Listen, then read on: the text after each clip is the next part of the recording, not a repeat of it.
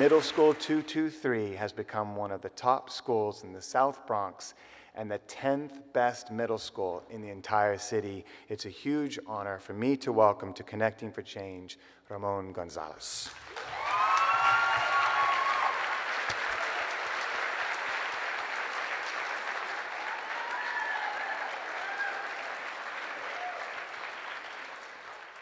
I think that worked for Victor Cruz. I was hoping it worked for me too. I want to thank you for inviting me, the Marion Institute, Cal, and the great team he has assembled for this timely subject of urban reform.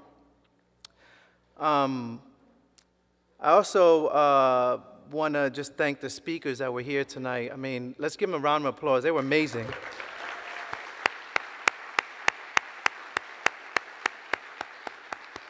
I actually told Cal that I was going to be the fastest speaker here, but on my way out, he looked at me and said, "You're a South Bronx principal," and we looked at each other and we said, "That's probably not going to happen." So we'll move on, but at least I tried, right? This is also a bit of a welcoming home for me, coming out to Massachusetts. You see, I went to boarding school in Massachusetts, to Concord, Massachusetts, a school called Middlesex. And that experience, oh, we got some Middlesex folks? And that experience influenced me deeply, and it probably was the beginning of my activism. You see, when you take a child from an urban neighborhood, and the next month he's in one of the most elite institutions in the nation, it's going to be a little interesting. But it wasn't as difficult as taking that Greyhound bus back home. And every time I came home, I was worried about who had died, who was shot, who was in a wheelchair, because I grew up in New York during the crack days. So that experience is what influenced my activism, led me to become a college activist and become eventually a principal in the South Bronx. And I chose the title for this discussion or speech based on Tupac Shakur's poem. And it's because I want to challenge everyone in this audience to look a little closer at our disadvantaged kids in our urban schools, not as the problem, but as undiscovered roses that need you, everyone in here, as a role model to help them discover their roots and provide intellectual and experiential nourishment to help them grow and to be strong contributors as well. So now we all know that educating children and youth is a global imperative. Ensuring that academic success of all students is necessary to meet the growing needs of this dynamic global economy and to promote individuals' well-being and quality of life. We also all know that academic achievement can also promote social mobility. That is, education can improve not only an individual's life chances, but also the conditions of future generations, right? Better educated parents generally have children who are healthier, who perform better at school, and who have better labor market outcomes. So I think we all need to be involved in this. And I would say that there has been no greater place to study ed reform than New York City, between advantaged and disadvantaged kids. You see, New York City has 1.2 million kids. In New York City, we have communities of the richest and the poorest who live side by side and under the same education system, but with distinct results. According to the Schott Foundation, which released a study last year, New York City school system is so segregated that now it depends on what your zip code is what your fate will be. And if you happen to live in almost any zip code in the Bronx, your education fate is sealed. My goal today is to share our history, our struggles and success, and how we were able to resist that fate and become change agents for our kids. As Frederick Douglass once stated, because no matter what our circumstances is, it is easier to build strong children than repair broken men.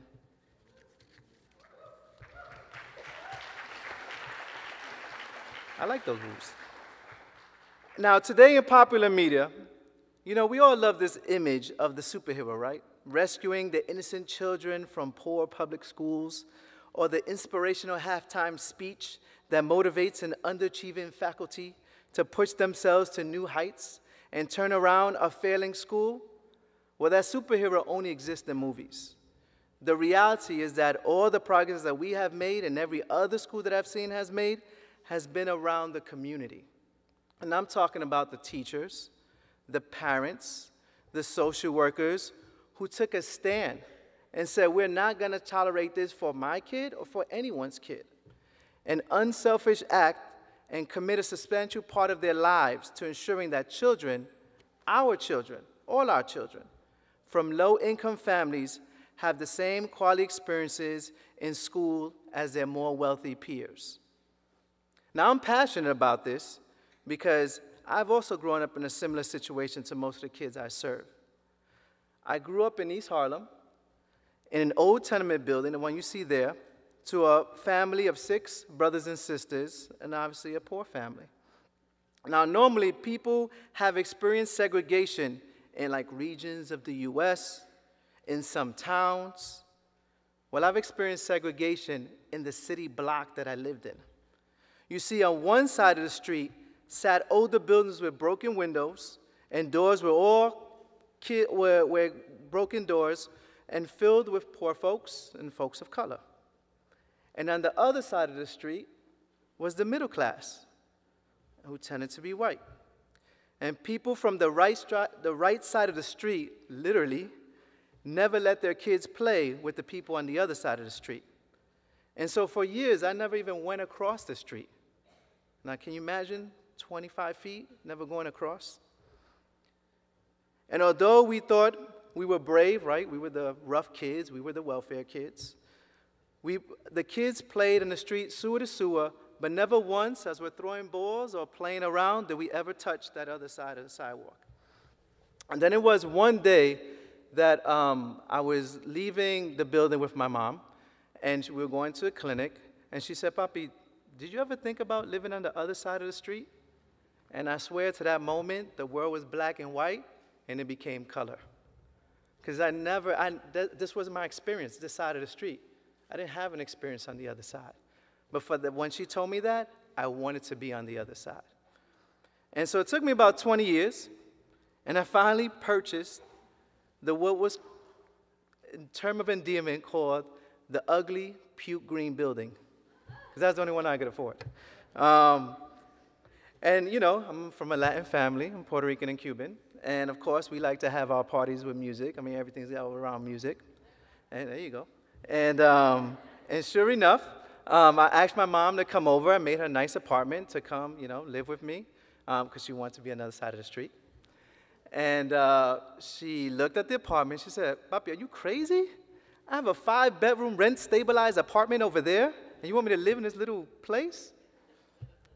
But really what she was saying was, I just want to know if it could be done. Many of our families want to know if it could be done, too.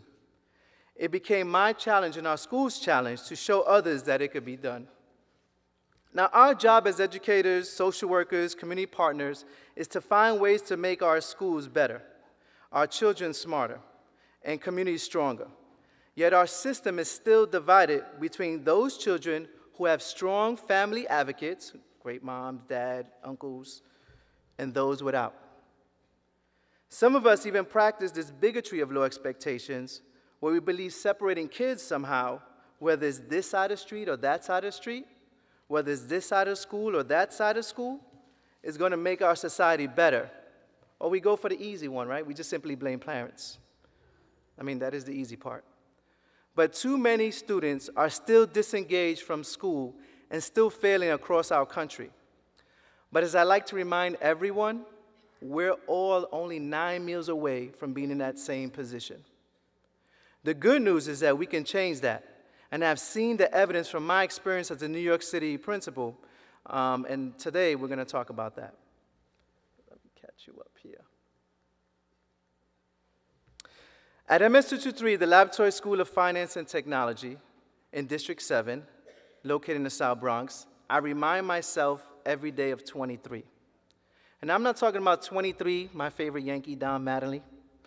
I know, we're out here. Or my favorite basketball player, Michael Jordan. Sadly, it is also the proficiency rate for reading of children in the South Bronx. Coincidentally, 23 is also the percent of city students who leave our public school and are prepared to succeed in college.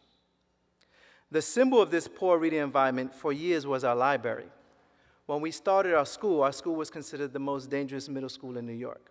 And the library was the greatest example of that, because instead of having books, it was just a big empty room. And it became the detention center until we took over the school. According to President Obama, we are failing too many of our children. We are sending them out into 21st century economy by sending them through the doors of 20th century schools. So there also exists this group of kids in all schools, but especially in those early days of our school, I like to call them the Ay Bendito kids. Now, you know the Ay Bendito kids.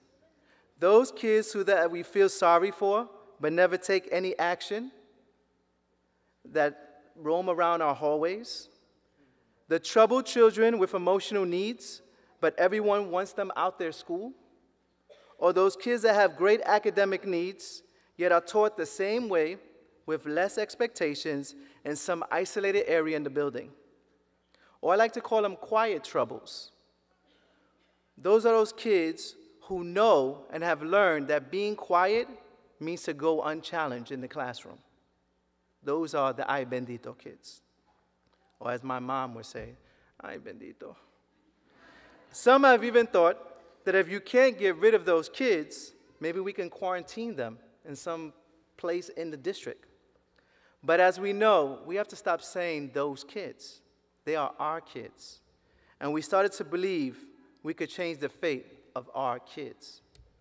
At MS-223, we have an extraordinary academic program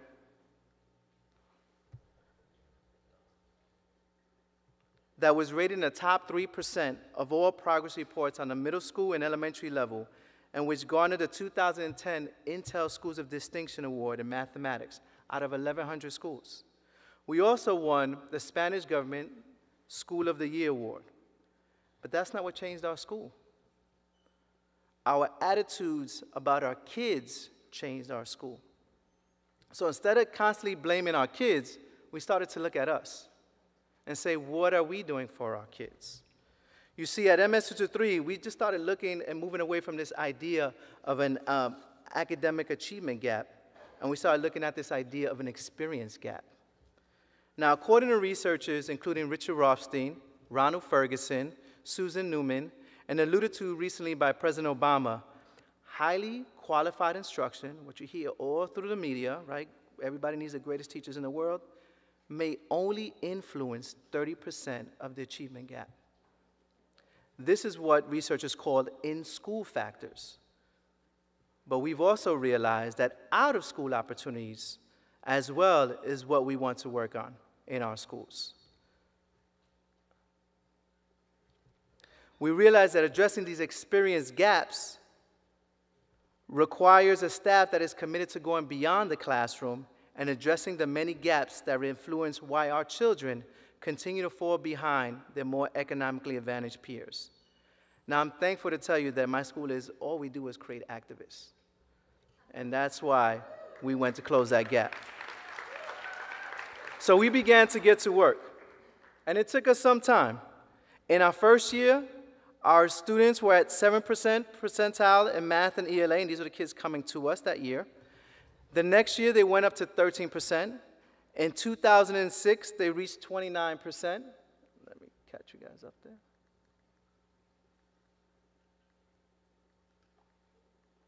You gotta be fast readers here, right?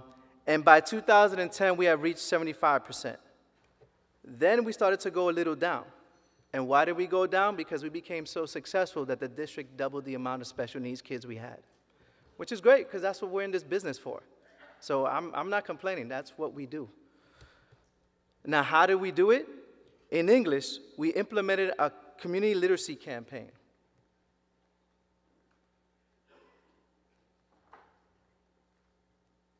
There we go. That was actually our math growth. And just so I could show you, if you notice, the blue is MS223.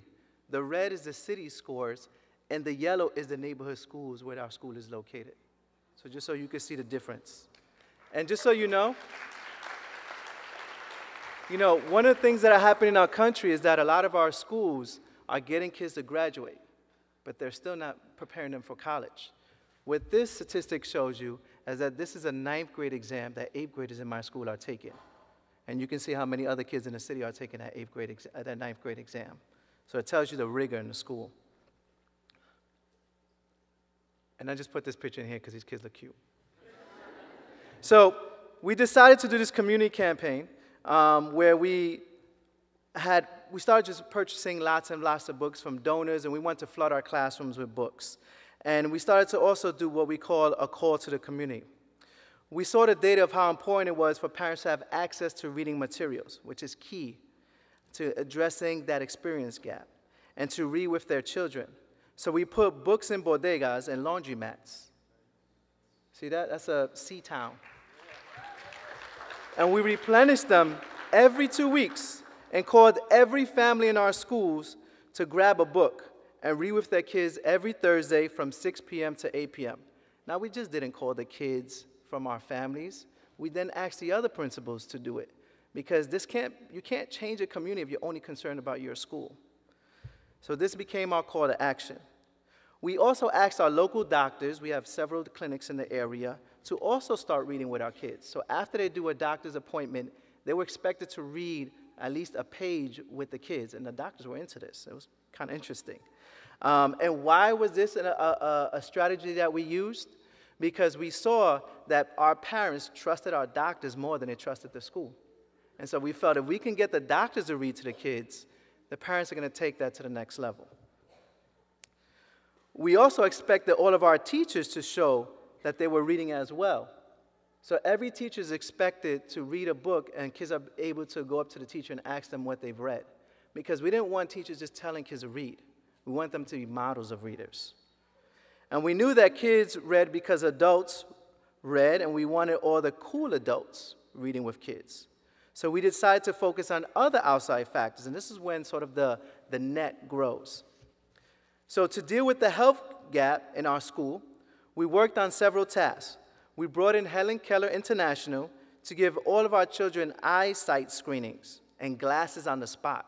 Now, the reality is, a lot of our kids get screening for eyesight. They just don't get the glasses.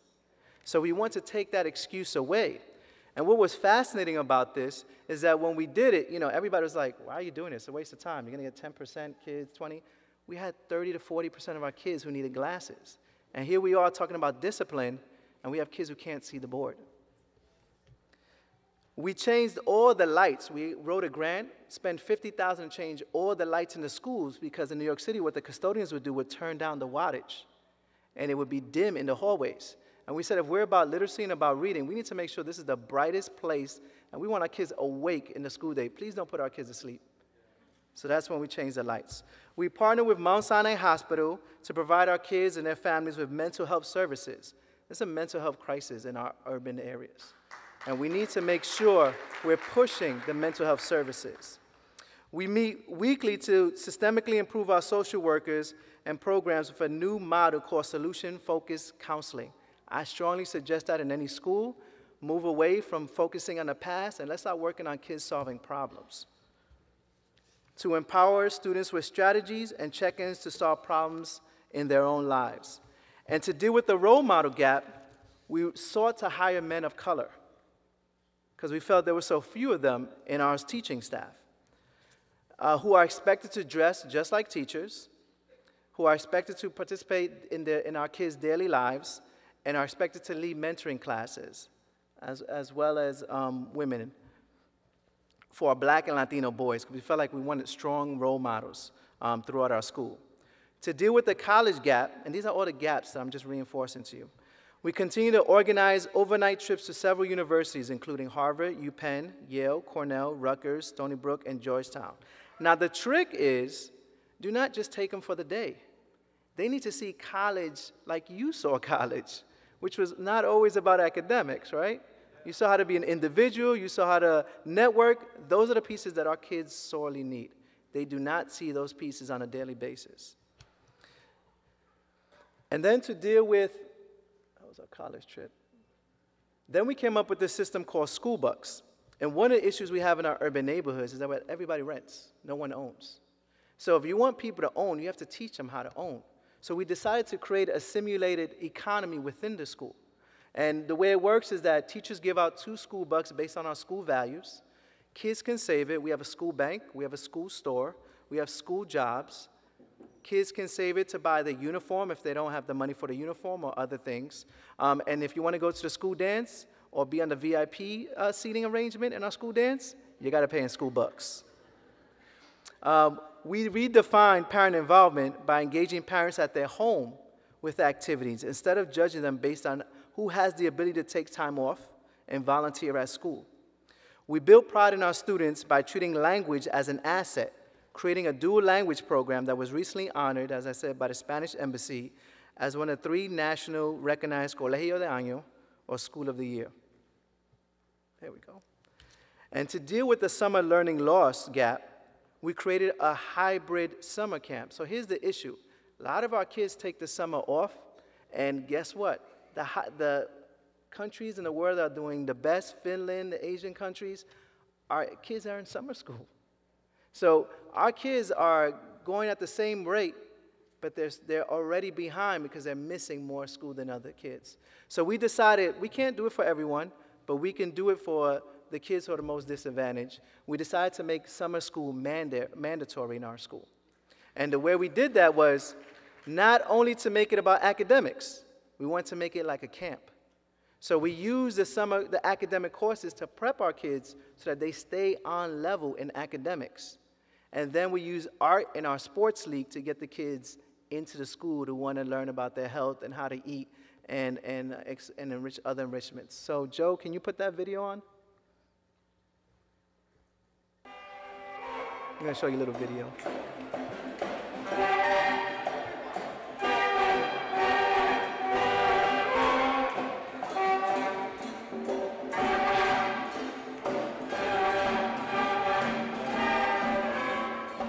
The kids that are participating here are incoming 6th graders.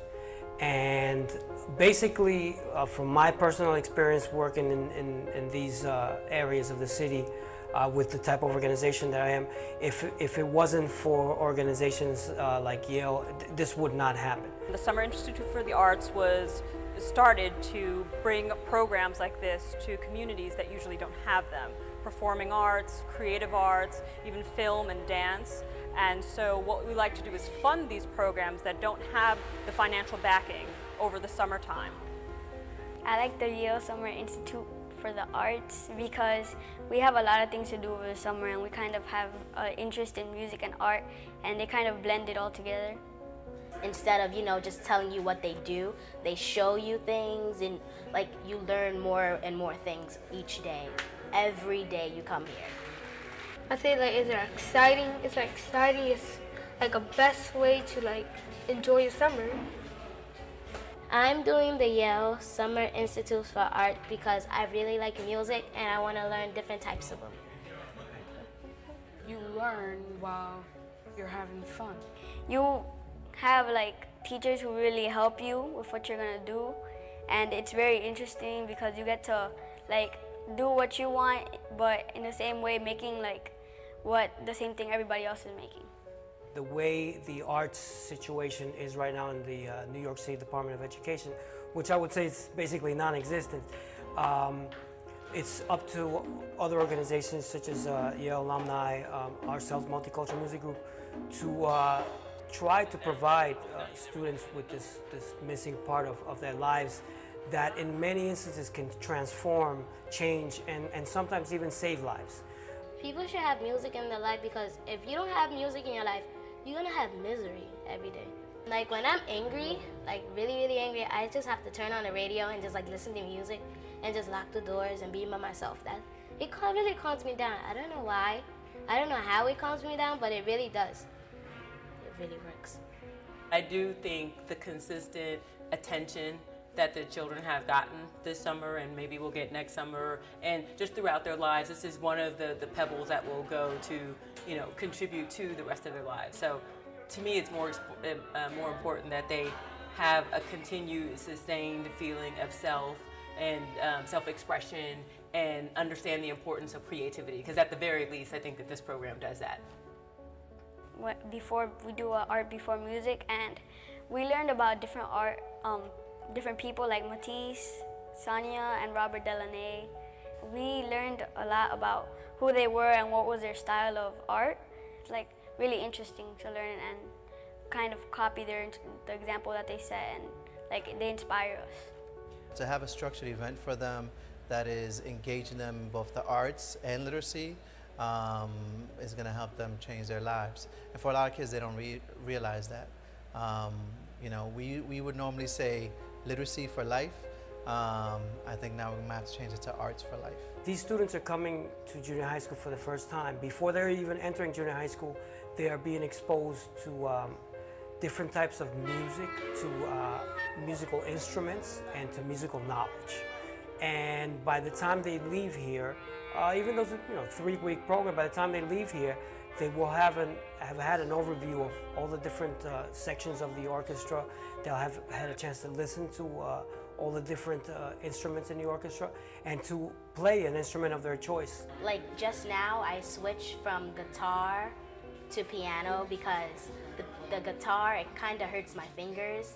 I like the guitar, but I like the piano more because I want to go on America's Got Talent, and it runs in my family, so that's why I like the piano instead of the guitar. I like playing piano, so I want to play in like Central Park. You know, like those little bands that they play in Central Park. Yeah. Nobody else was playing the trombone, so I just decided I would try the trombone before I go to guitar. And now I really like trombone, and I don't want to go to guitar no more. Play something? Yeah.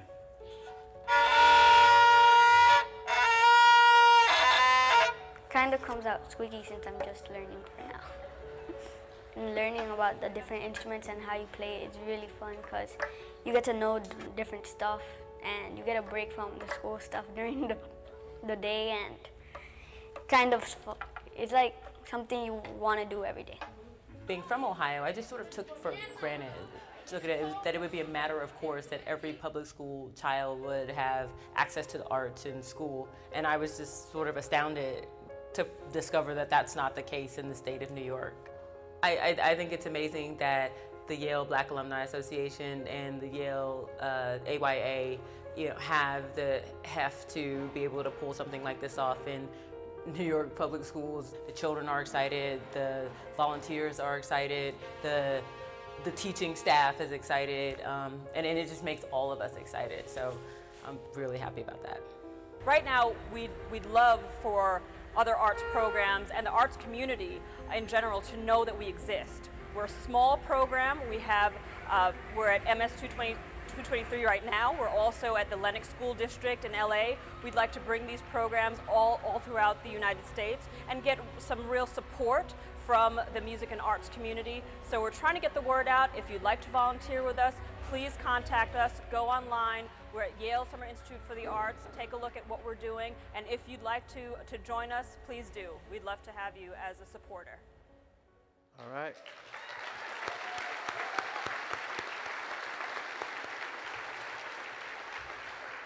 I'm not sure if he was a DJ in the past, so that transition. But I want to thank you for listening to our story and allowing me to share our desire to relentlessly keep pursuing improvement for our children. Now, according to Nelson Mandela, there is no keener revelation of a society's soul than the way it treats its children. So I challenge you to keep believing by raising expectations for all kids and building those relationships in your community and school.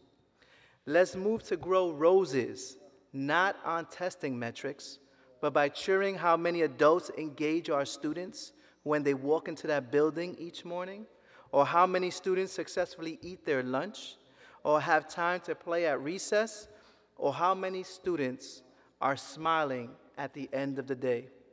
where Ay Bendito kids no longer exist. Thank you.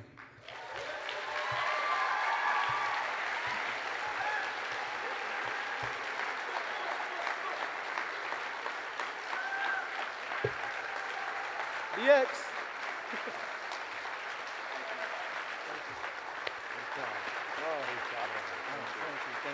So you want me to walk? Okay. Thank you, Ramon. Thank you. Okay, so we've heard today how hatred and violence can rip communities apart. We've also heard how things like food, music, dance, and education can heal them and make them more resilient.